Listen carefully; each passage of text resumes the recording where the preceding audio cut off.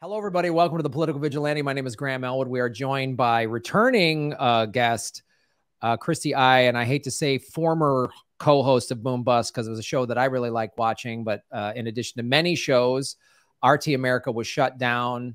Lee Camp, my friend and co-host on Government Secrets, has a theory that the Department of Justice leaned on RT America.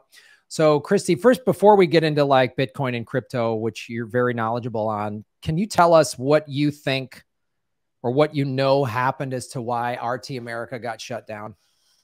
Yeah, I think what Lee Camp was saying has it's actually quite accurate. But then the other half of the story was also the big monetization aspect of it, because as a business, they make a big portion of their revenue through ads. And so what happened was DirecTV pulled their station. So RT America was shut down from DirecTV, from YouTube, from the Apple App Store. So they had their portable TV app on the Apple App Store, and that was also pulled out as well. So really, after all of those platforms basically delisted RT America, the only platform that didn't delist them was actually Pluto TV. So that was really unfortunate. But because of that, there was simply just no ad revenue. They were burning cash on the daily. As you can imagine, the studio out in DC where I used to host at, they staffed over 150 people in that office, and all of them have paychecks and all of them have lives. And it was a very expensive operation. And not to mention the equipment, broadcasting, all the satellite times, the advertisers. So once the advertisers pulled, once DirecTV pulled and all that, once Roku pulled as well, we were also distributed on Roku TV. They pulled out as well. So literally Pluto TV was the only one left standing. And that was simply not enough to sustain the entire business. So RT America announced that they were shutting down operations immediately that week. We all got notified on the Thursday or the Friday of. None of us really knew what was happening because it was just a very big, expensive cash burn. So the hope is there is a little rumor mill churning that there might potentially be a revival. But again, that is a rumor mill, and that is something to be seen in the future. Well, I hope it comes back. But yeah, I do know. I remember Ron Placone and I were touring on the East Coast. I think it was 2019, and we were in DC, and we were both on Redacted Tonight with Lee. And so we were at those studios, and yeah, it was a nice professional TV studio facility. So I understand there's a huge overhead. Yeah. And the thing that's so troublesome to me is how can we sit there as Americans and say we have a free society? A cornerstone of a free society is free press. And so what this is like, we're not allowed to have any dissenting views. I watch the Western media's reporting on Russia and Ukraine, and it is so one-sided, not making excuses for anything Putin and the Russians are doing, but we're not allowed to even like hear a different point of view or talk about, we're not allowed to even these long interviews that are done with Putin where he's saying, you know, and he's been saying this for years of like, we don't want NATO in Ukraine. We don't want NATO moving west. We don't want missiles in Ukraine. All things. And there's this interview he did last month where he was like, and again, I had to go searching for it online. I think it was through RT International, where he's like, can you imagine if we had Russian bases in Canada, Americans would go nuts. Exactly. But it's also like, why should we be surprised? Because as you mentioned, you got demonetized simply for speaking against the mainstream grain. And also not to mention that even before all of this, when COVID happened, when the trade war happened, when there was dissenting opinions in China regarding the Hong Kong riots and everything, all of that was simply blocked out. So we don't hear any of that in Western mainstream media. If you have any sort of dissenting opinion these days, and I think this is a very dangerous path for Americans to be on. There was actually something I read a couple of days ago being like Yale law students, and these are law students. So these are people who are trained to question materials and question the facts and validity of it, that these law students were getting so into their opinionated facts that they would not hear a dissenting opinion. And when they hear a dissenting opinion, these law students just started booing the guest lecturer and calling the guest lecturer out, being like, you woke B-word and all of that. And these are Yale law students, so they're supposed to be very professional and everything. They're supposed to have an inquisitive mind, question the facts and question the validity, but like they wouldn't even hear another side of the same story. They wouldn't hear a dissenting opinion because of this entire woke movement and cancel culture, that having any sort of dissenting opinion, you get canceled because it's not popular. Yeah, it is really dangerous. And in the same breath, they're like, oh, the Russian media is not telling the Russian citizens the truth. Okay, that's maybe true. I don't know, could be. But then we do the same thing. Like I can't, and I've done so many videos on this. I've posted this on social media. And in some ways I've done it sort of like joking sarcastically, like I stand with Ukraine, but Yemen, Syria, Afghanistan, Palestine, them I can't stand for because I got a bad back. Like the hypocrisy of this. I mean, okay, Putin is bombing innocent people and they're showing all this footage out of Ukraine and it's awful. And I'm against war. I'm against war. So I'm against any war from anybody. But then like the American politicians in both parties and the American media, like, do they not have the internet?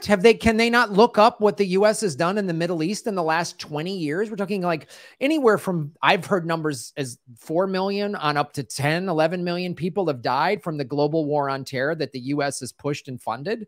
Like, Exactly, but they don't push it in mainstream media because that's not part of the U.S. agenda right now. Right now, part of this U.S. agenda, this is an extended agenda, is this entire fear of power rising in the East. And this goes hand in hand with a couple of years ago when we were here talking about China's rising power and everything.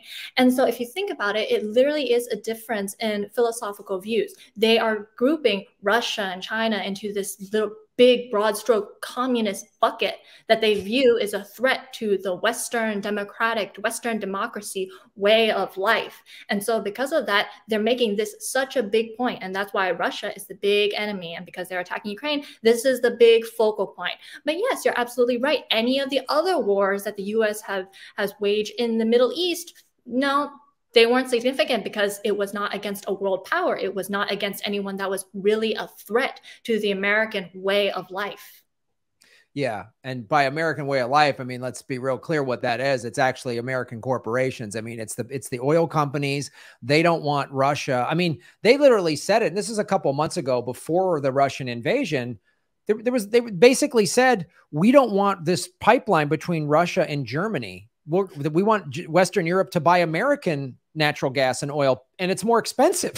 So it's just like, absolutely, yes. Americans just trying to dictate their business and economics all over. We don't care if it's good for Germany, if it's cheaper, if it makes economical sense for Germany to do anything. No, we just want them to do whatever we want them to do and control it because we want our friends to only be on our side and not potentially have other allies that are dependent elsewhere. And that is essentially what the US fears the most. And it's really unfortunate that they don't take a step back and see that they're actually kind of being the big bullies. They're accusing China of unfair trade practices. Like, I don't know how this can be classified as fair. You need to buy more expensive oil from the US, not with your other trading partner, Russia, even though it's cheaper. You need to sacrifice your business ethics and everything, business acumen, and buy more expensive product for your citizens. Why? That's considered fair trade practice? Yeah. And it's like, it's so funny. And I'm sure you've covered this. I've covered it too on this show. Is like Russia, and China got off of the petrodollar, and they use their own currency now, I believe. And didn't China start using the petro yuan? Like, yeah, so they've been testing the digital RMB through their system and trade oil. And that's something that is actually gaining a lot of traction. So both China and Russia, they've started to go to not use the US dollar as much. And I think that it was because they knew that sanctions, they were coming down eventually. And in the end, they were going to be forced to choose what currency to use. And if sanctions actually did come, if they were banned from the SWIFT network, then they have to be ready for something else. And China and Russia, they've had over 50 years to figure out what that other option is. And right now, unfortunately, US dollar is the dollar reserve right now, and it's still a very powerful reserve. The only reason being is that there is no secondary competitor right now. There is no secondary currency that is as powerful, as widely distributed currently as the US dollar. The RMB is rising up to be a major challenger, but I don't think it is quite there yet. They're still testing it. They're still doing very limited volumes. The RMB is still, it's a lot more volatile compared to the US dollar. But I do say that the US dollar is in a very precarious place. And I never thought in my lifetime that we'd be witnessing something like this, because how I see it, it's almost like the fall of a giant, because we're on the precipice of the downfall of the US dollar. Not saying it's going to happen like now or in the next 50 years, but I think we really are seeing the cracks right now, because the US dollar is supposed to be this big international currency. And an international currency is supposed to be neutral. But now Washington is just completely changing the rules. So if Washington doesn't like you, they can put sanctions on you, and then you can't use the US dollar. So if that happens, many countries, they're going to start looking for a competitor. Because if you're a country and having this threat loom over you, that's literally like a sword hanging above your neck. So countries right now, like China, Russia, India, and Brazil, they're all looking for competing currencies or payment networks because Washington doesn't play fair anymore. And if Washington doesn't think Europe is looking at other currency, then they're just fooling themselves, because it's not like Europe and Washington, they're friends right now. But who knows, 50, 60, 80 years later, if that's still going to be true. So they're still going to be looking for other options, because Washington has shown their face now. And Russia, they currently have about 16% of their reserves in the US dollar, 32% in the euros. So that's basically 50% of their reserves in currencies that are controlled by people who are cutting them off. So while their own currency right now isn't an option, other things like the RMB, they're starting to look increasingly like a viable option. Wow. I did not know that they have that much in US dollar and euros in their reserve. That's insane. I mean, and it's funny because it reminds me of something when you were on this show. I think the first time, it was the summer of 2020. And you talked about a lot of companies. You said at in that time that they were shorting the dollar, and you were like, it's not looking good for the US economy. And I've having you on the show several times, and I had Max Kaiser and his wife on the show, and they were talking about, you know, all this money printing that has happened during all the stimulus, and America is really in all of its bullying, especially the last 4 decades, the last 2 decades of the bullying with regard to the, you know, global war on terror. And anyone that gets off the petrodollar, boy, they get one between the eyes, man. Gaddafi, Saddam, not that those guys were good dudes, but like anytime somebody gets off the petrodollar, we go to war with them or we sanction them. Mm-hmm. And what we're seeing now, and I want to hear your input on this, because according to the American media, Russia is isolated and the whole world stands against them. It's like, well, if you look at a map, you've got 1.5 billion Chinese. There are 1 billion people in India. So like Russia, China, and India are all like forming an alliance. You're starting to even get, I mean, all these Middle Eastern countries are just waiting to do business with somebody else because we basically destroyed their countries and killed people and bombed the shit out of them. It feels like America, I mean, is really this doubling down. We're trying, and the military defense industry, which spent $49 million on campaigns in 2020, 2.7 million to Trump, 3.1 million to Biden. So we were going to war with Russia regardless. In my opinion, the defense industry wants to send all this weaponry, and that, you know, the defense industry just profits from war. So as I'm seeing this, like from a global sort of how this is going to play out, like from a chess match standpoint. And I want to hear what you have to say financially. Is America really like painting themselves into a corner where the whole world and Russia and these big powerhouses of Russia, China, and like India, which is becoming an emerging market, are just going to go no, and then America is going to be isolated financially? Like, do you see this happening, or like how do you read all this in terms of what's going to happen? Increasingly, that looks like it's going to happen, and not just because Russia and China and Ukraine and India, they're forming this, as you say, alliance. It's not really an alliance. It's more so it's quid pro quo. You benefit me, I benefit you. We trade with each other, we benefit each other, we make each other, our own countries, better. Because I think we've spent about 20 years dealing with interglobalization. Every single market is becoming more and more interconnected. But we had this switch happen in around 2018, 2019 time period, where every single country started becoming like, no, it's America first, it's China first, it's Russia first. Like every single country started doing that, and every single country began to be more isolationist. So when I say like Russia, China, and India, they're starting to form an alliance, it's more so that their positions benefit themselves. That's about it. It's not like they're buddies. They share some sort of same ideology or anything. It's literally like what Russia offers will benefit their economy. India and China are two of the biggest emerging markets. They are going to need fuel up until 2025, 2026, and they're going to be consuming massive amounts of oil, natural gas resources, because they are still growing and they have growing industries and they need that and they want cheap oil. So all of this just goes to benefit them. And the US, yes, their policies, they are trying to control Europe. That is more and more starting to go like, no, we're not going to listen to you anymore because you don't have that much to offer us. Germany, it's like we get all of our resources from Russia. We are very self-sustainable. We don't need that much from you. What can you offer? Intelligence, military spending, all of that. Like that was great before, but you really can't offer us that much anymore. And so when every single country starts turning inward and looking at themselves rather than, hey, let's grow a big global marketplace, the mentality starts to shift. And every single country is like, well, how does this benefit me? And it starts becoming more selfish and inward looking. And that all started with America. That all started with the entire America First kind of campaign. That's how I see it. And I think with the current administration right now, the current administration is not an America First administration. It's also not a trade policy forward administration either. They are less interested in building trade, building interconnectedness between the countries.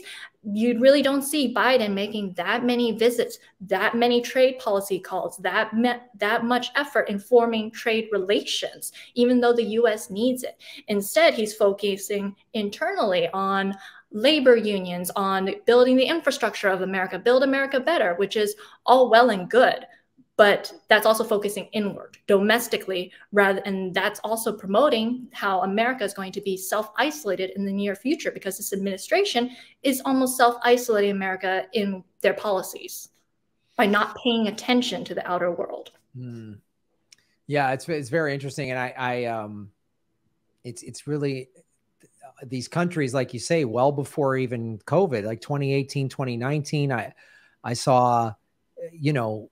I think it was the beginning of 2019 or maybe even 2020 when all these Central Asian countries, Russia, Pakistan, Kazakhstan, all decided to, when they would buy and sell just, you know, commercial physical goods amongst each other, they would use the dollar, and they got rid of the dollar for that. Now they're using their own currencies just for whatever, buying and selling products that either country makes and sells across the border, which is like, man, everyone is steering away from this. And even countries that are supposedly American allies, I think the whole world is like the countries that we sort of forced them to be our allies. You know, we're just the big bully in the world. And the most of the world is going to be like, there's not going to be any love lost if America goes belly up financially. I mean, I don't, that people are just like, you guys have been pushing everybody around for decades. We're sick of it. So exactly. And that's why sanctions and having control of the currency, it's really a double-edged sword, because yes, you can force people to do your bidding. You can bully other countries around,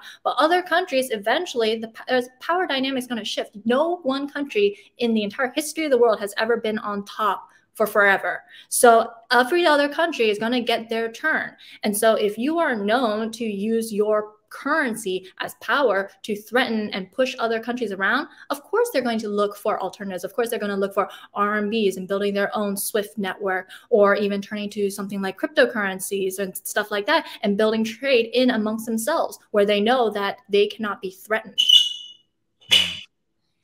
Hello everybody, you're watching the Political Vigilante. Thanks for tuning in. Please like, share, and subscribe this video. We're joined by Christy Ai, was the former host, co-host of Boom Bust, but unfortunately RT America got shut down, and we've been discussing how, you know, we've talking about censorship, and we've been talking about how, you know, with all these sanctions, Russia and China are starting to form a financial alliance. Even India is joining in that. But I wanted to ask you this question, because we've had you on the show in the past to talk about crypto and Bitcoin, and we're seeing in real time what crypto can do. I mean, like a lot of donations have flooded into Ukraine via crypto, and it sounds like, I think last week or early this week, Zelensky said that we're going to start, you know, using crypto. When the sanctions first hit Russia, when Russia first invaded, there was something in the neighborhood of $1.5 billion in rubles that went into Bitcoin. because the sanctions have really hurt the ruble. And so I want to ask your opinion. And how do you see this Russia-Ukraine conflict and America, really trying to sanction it? And it's something I wanted to add before you, because I'm sure you're aware of this. Joe Biden said, I think in December, oh, Bitcoin limits America's ability to sanction countries. It's like, yeah, dude, that's why they created it. So that's a good thing, Joe. I keep waiting for Russia to just make Bitcoin its currency. So how how have you seen Bitcoin influence the Russia-Ukraine thing? And also the price of Bitcoin has been definitely kind of a little volatile in this last month of this horrible war. So how do you see Bitcoin involved in this? And do you think Russia will make it its currency? I mean, this is a very complicated subject because obviously in the short term, there is a big bear case scenario. As the crypto market, there's enough institutionals that right now the crypto markets, the big Bitcoin and ETH, they're kind of correlated with the S&P, and all of that tanked a little bit on the macro uncertainty and all that. So there's about a 70% correlation to equities right now, which is unfortunate because Bitcoin was previously seen as this asymmetric hedge to equities. But that is proving to be not the case.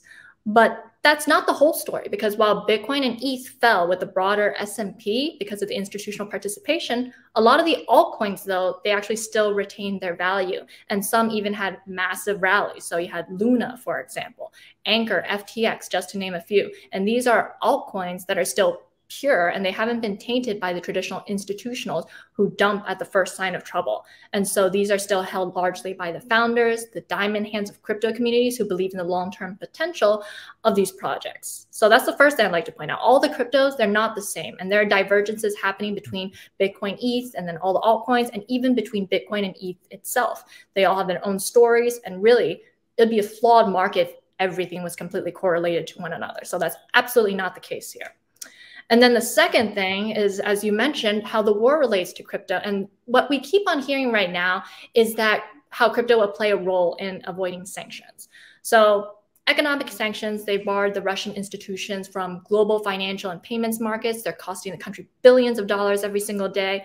So initially, when sanctions came down on Russia, Bitcoin and the entire space, they took a huge leg higher that day on the assumption that Russia would just turn to crypto to evade these sanctions.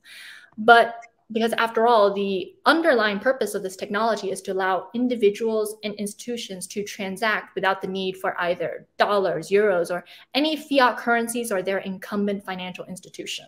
So this was great for crypto. This was kind of a real world testing lab of how this asset that was made specifically for this time of crisis would perform. So currently, the media and all the politicians, they're basically being very big drama queens about crypto. They're spending a lot of time and effort and focus on crypto and sanctions. But the real truth is, at the current rate, crypto is too small for Russia. Because if we look at crypto adoption today, it's probably about 3% of the global populations who have some kind of crypto exposure. And of those, most only have a small percentage of their net wealth in crypto, like 10%, for example. So that's less than 0.3% of the global net wealth in crypto today. And this percentage applies equally to Russia. And so the question of how's Russia going to evade sanctions with crypto? The market cap of Bitcoin, which is the largest coin, is only 800 billion. Meanwhile, the GDP of Russia is 1.5 trillion. So then even when people say, oh, the privacy coins, the .art coins, they're used for nefarious reasons to get around these sanctions and hackers and everything. It's like, no.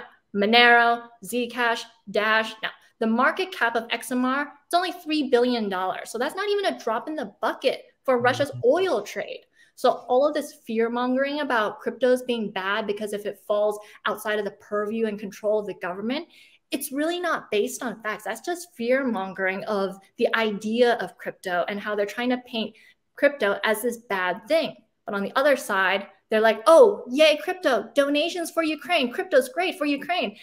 It's like crypto is a tool. It's a neutral tool, just kind of like a handgun.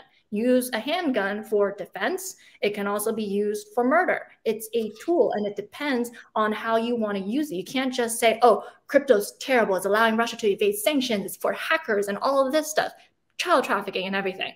But then on the other hand, you love crypto because, oh, you make all these donations to Ukraine. You feel really good about yourself, like hashtag like Ukraine and everything. Like people feel great about donating to Ukraine in crypto. And it's total hypocrisy. So yeah, those are all great points, and that's why I love having you on the show, because you talk about the market cap, something that, you know, I don't pay that close attention to, but it is very, very important in this. And I mean, because we've seen what's happened in El Salvador, which is like amazing what has happened to El Salvador. And when that happened last summer, I was like, oh man, this is a domino effect, and was kind of waiting for countries that had to take the brunt end of American sanctions, like Venezuela, like Cuba. And wouldn't they just look at El Salvador and go, okay, let's do this. Let's go to crypto. And it feels like this is a prime spot for Russia to do it in terms of what they're doing. And so I don't know. Again, yeah. What do you think aside from some of the, I mean, you listed a lot of great reasons, but what else do you think is maybe holding them back? Or do you think will there be some like change? Because here's the thing too, you know, Putin kind of was like, it didn't seem like, I even did videos like, I don't think there's going to be an invasion. And then I was shocked that he just did that. And something pissed him off. It might've been Zelensky saying, you know what, I'm going to bring missiles into Ukraine, and the next day. So I don't know. Like with all these other countries starting to adopt it, and with, you know, like Miami using it, you know, I mean, I just like, it feels like this is the moment where it could happen. I don't know. Absolutely. Adoption is definitely around the corner. And Putin actually came on a couple months before he even invaded Ukraine, saying that Bitcoin is now analogous to the Russian ruble. Analogous, which means that it could be used as legal tender, but is not ready for being full on oil trade yet. So I do think that they are slowly adopting it in incremental spaces. But so I think right now crypto is great. It's great for all of the refugees in Ukraine who need to pack up and leave, because Bitcoin is a global currency. You can use it anywhere you go. You can use it in Europe, in Germany, in Poland, wherever they end up. But it's also great for Russian families who are literally stuck, because I'd heard of a lot of Russians. They were actually on vacation when all of this happened. They were in Europe, they were in Bali, they were somewhere else. And then all of a sudden, Visa and MasterCard froze all of their accounts, and they weren't allowed to use it. So they were essentially broke and stranded in Bali, Europe, wherever they were, and couldn't have any money for hotels, for food, even a flight to get back, because their Visa and MasterCards wouldn't work. And obviously, no European country is going to take any ruble. So you have all of these Russians that are also stuck in limbo as well. So I think that right now, while it's still too early for cryptocurrency to actually help a country to evade sanction, it is very good for individual families. It's even good for, say, Russian oligarchs who even want to protect their wealth and everything like that. High net wealth, individual investors, individual traders, and everything like that. Bitcoin has certainly been a huge asset for them in the recent days. There have been huge inflows into all of these crypto funds, crypto startups, and all of these people who are just trying to get all their assets into something that is censorship resistant and cannot be seized. So that has been a great boom for Bitcoin. And right now, Ukrainian government, they've been soliciting donations in crypto. They've raised over $50 million as of March 11th. And to me, war always has collateral damages. But right now, crypto is just playing an important role in allowing all of these non-combatants on both sides to continue to have access to a financial lifeline. And so that's what I think will start to kick off this entire crypto revolution. It always starts with the individual. It doesn't start from up top at the government saying that, oh, we're going to use crypto for oil trading. No, it's not going to be like that. Crypto, it's always going to start with the grassroots, with the individuals, for the people who need that access to capital and access to finance. Yeah. And one of the things I saw, one of the crypto shows I watched, said one of the reasons why sort of Bitcoin spiked a little bit right after the invasion, but it's been kind of moving sideways, is because people like in Russia and Ukraine, they're not getting Bitcoin and holding it. They're using it to pay for stuff. So there's a lot of buying and selling. and, you know, kind of feels like 45,000 is sort of the level. We'll see if it breaks past 45,000, then is it going to take off past that, or is it going to just keep kind of bouncing up and down? But I wanted to talk to you also about this because, you know, the EU was, thankfully this bill didn't pass, that was really kind of anti-crypto. And then Biden has been talking about, you know, they're trying to pass all this crypto legislation in the US. What are your opinions on this pending crypto legislation and regulation in the US in general and other major countries? How do you view these potential crypto regulatory bills that are up for, you know, being passed, and how do you think it'll affect the price of crypto, specifically Bitcoin? Well, I'm not a huge fan of regulation, as you know. So this current executive order, I actually couldn't be happier with it, because this order was supposedly touted as being this big overarching order that will reestablish this entire industry and everything. So those were the rumors. And that's why Bitcoin was kind of sluggish for the couple of days going into it, because we really didn't know what would be in it. But essentially, when it was revealed, it wasn't really all that monumental. It literally just spelled out all the things that the industry knew was coming. Things like its priorities were to protect American consumers, investors, businesses, to protect their financial stability, mitigate illicit financing, promote technological leadership, and all of that. So it was very self-explanatory, broad strokes on regulating crypto. So I think that's perfect. It leaves a lot of room for the industry to continue to grow and evolve. So overall, this was a net positive for the industry. The main concern prior to this was that this EO might force rulemaking or impose new bad restrictions on crypto. But fortunately, it's nothing like that here for the time being. So it was as good as it could get. The big positive takeaway was that this is evidence that crypto is not going to fade out like a fad that a lot of people thought it would. And a lot of people thought that the US could even ban crypto. So this shows that crypto is here to stay. It's here to stay in the US and all of that. So, and it was a big step for the industry, because this EO acknowledged the need for evolution and alignment of the government's approach to crypto.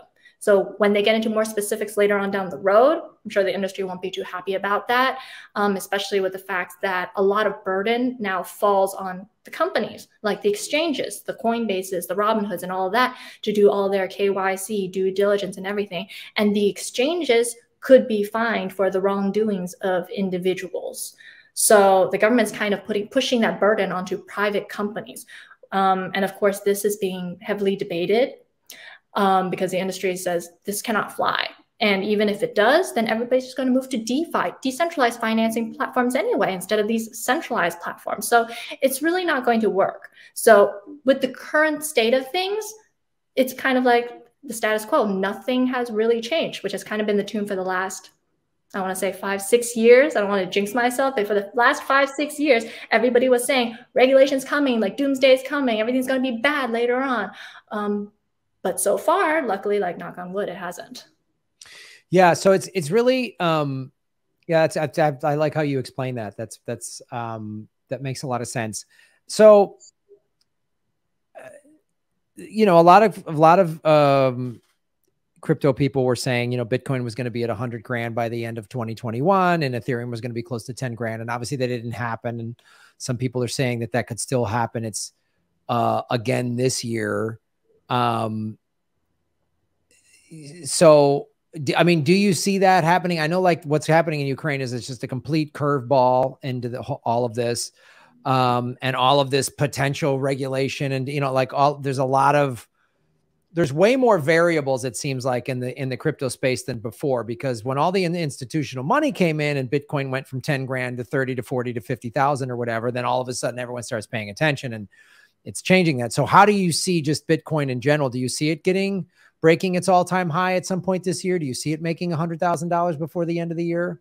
That's going to be a very difficult prediction, because all of it is literally based on the supply and demand dynamics of Bitcoin, which is going to be quite difficult because we do have the halving coming up, and that's going to be And every single 4 years, you have Bitcoin halving, and that decreases the supply because then you have the amount of Bitcoin that is rewarded and mined every single block. So that was actually one of the big boosts that kickstarted this entire rally that we saw last year and the year before for Bitcoin. We had the halving.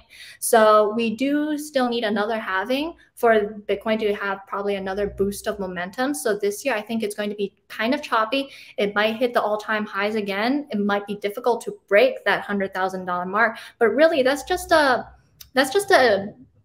psychological benchmark that everybody has set for Bitcoin. I think what's more important for the industry is the constant evolution and the growth of the entire platform. So Bitcoin and ETH, they're really gateway coins for the entire industry, for everything else that is developing. So one of the biggest themes that we're seeing right now is development of the metaverse. So you hear about everybody collecting these NFTs, Snoop Dogg being in the metaverse. You now have HSBC purchasing real estate in the sandbox and stuff like that. So that is actually real development, real change, assets that you can own in the metaverse that you actually own outside of the metaverse. What I mean by that is like someone bought one of these Bored Ape Yacht Club NFTs, and because you own that, you own everything about that image, which means that they then took that image and they put it on their store. So their store front is now their ape because they own everything.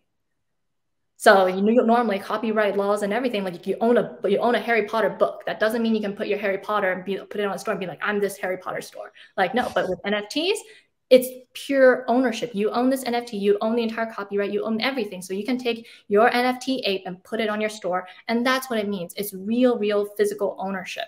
And that's what's so exciting about this entire industry and what's going to be a really groundbreaking for this entire movement. So I think the metaverse is going to be huge. The entire decentralized financing is going to be huge because that is how a lot of pools now have liquidity. And then I also think cross-chaining is going to be another huge theme right now. Cross-chaining is essentially when you're linking things between chains, because obviously you have your Bitcoin chain, you have your ERC20 chain that Ethereum and everything else trades on, and then now you have the new Terra chain, you have Phantom chain, and all these chains, they're all trying to be faster, more efficient, more secure, more accessible and easier to build decentralized apps on and everything. So that's real technology behind everything. So I think it's going to be the entire growth of the space as a whole that's going to push, one, the individual assets up, but also the market cap of Bitcoin as well.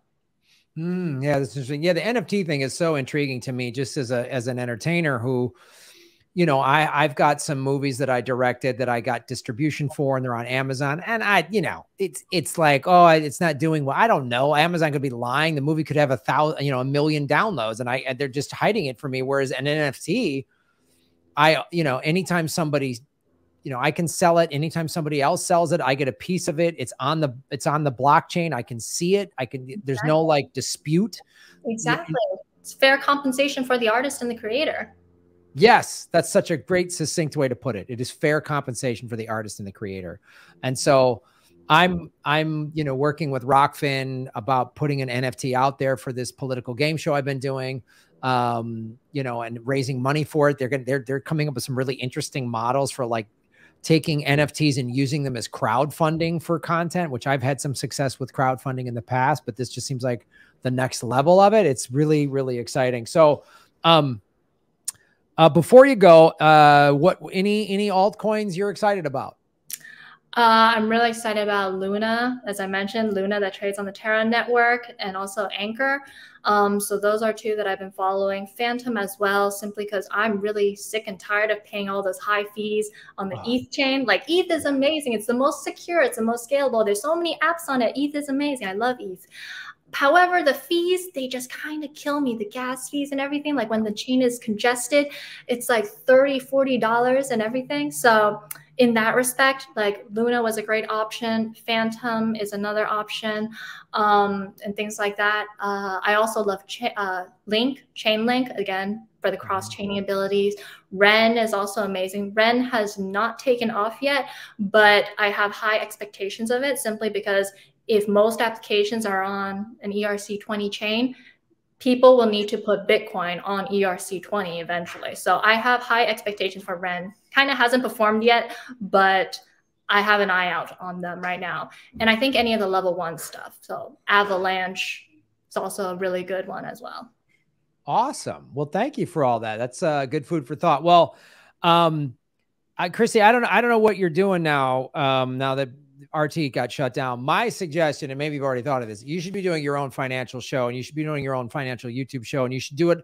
And you should put a show on Rockfin, which is blockchain cryptocurrency. They pay us in all the content creators in their own Ray token that they mine, and then we convert it to ETH. So I'm very familiar with the pain in the ass of the gas fees because I have to go through that every month. But it's just something to think about. Lee Camp's on there. Abby Martin's on there. You should be doing your own because you have a wealth of knowledge. And it, you know, if you want me to, we can talk after, and I can put you in touch with the people at Rockfin because you would be a welcome voice, and you'd be getting paid in crypto. And so they don't censor, there's no ads, it's blockchain, and they pay us in crypto. Anyway, that's my little pitch because I think you should be doing your own show, man, because you're awesome. Absolutely. I will say there is something in the works. Oh, snap. I knew it. Nice. Nice. Well, all right. Where can people follow you so when you ever announce whatever this thing in the works is happening, they can start following it?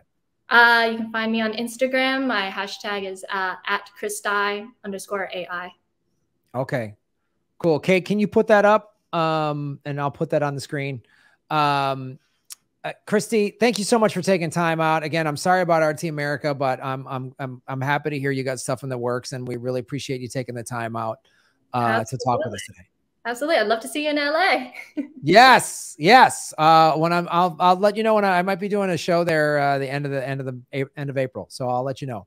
All right. Sounds good. Sounds like a plan. All right, Christy, have a great weekend. Thank you so much. Great seeing you. Thank you. Bye-bye. Bye. Hey, everybody. Thanks for watching. We are still in our 9th month of demonetization from YouTube. So support what we're doing at patreon.com/Graham Elwood or rockfin.com/Graham Elwood, which is a blockchain cryptocurrency platform. It's free to sign up, and there's a premium level at $10 a month. And for that, you get everybody on the platform's premium content. Myself, Lee Camp, Ron Placone, Jimmy Dore, Whitney Webb, Kim Iverson, Abby Martin, and many, many others. You can also support what we're doing at Venmo at Graham-Elwood. And go to GrahamElwood.com. We have a PayPal button and a PO box. I also have crypto wallets, which are all in the show notes. Thanks for supporting what we do.